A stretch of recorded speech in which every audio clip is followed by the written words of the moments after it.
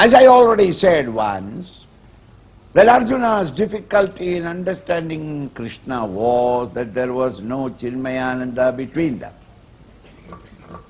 Supposing you have read this portion, what would you have understood?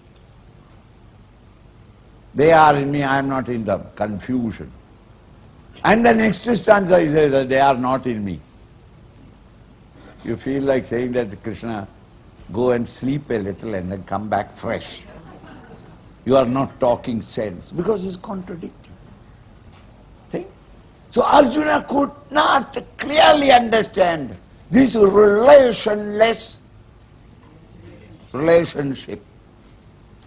Krishna, anticipating that he will have confusion, he gives a beautiful analogy from the world outside to drive home, to screw it into him.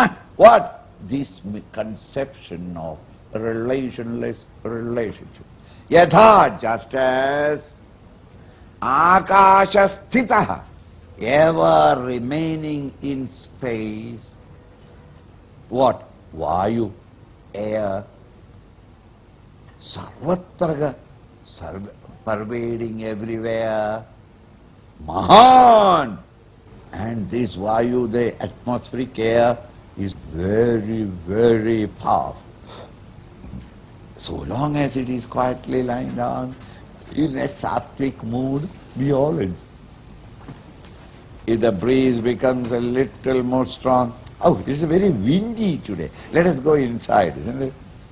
And the wind starts howling, and it slowly increases in speed, 100, 200, 250 miles an hour.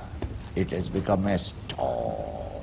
It can sweep everything in front of it. All your technological development and knowledge cannot stop it. And don't forget, where does the storm exist? In space. Where does he created all these devastations? In space. And then what happened? The storm fizzled itself, exhausted itself by the time it reached San Francisco. Where? In space. Think. Did he break the space? It cannot.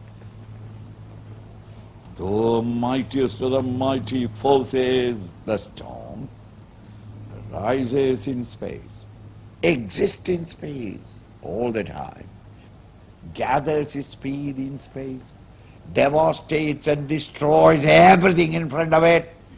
Nothing can stop it. And after that devastation, the storm exhausts himself. Where? In space. Think. And for all its might and glory, it could not bring a scratch upon space.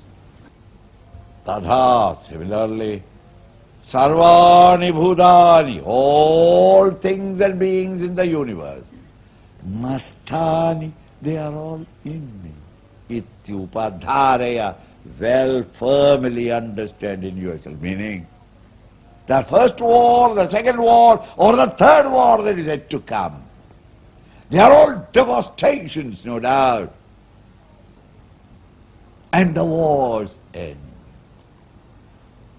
All happening in him.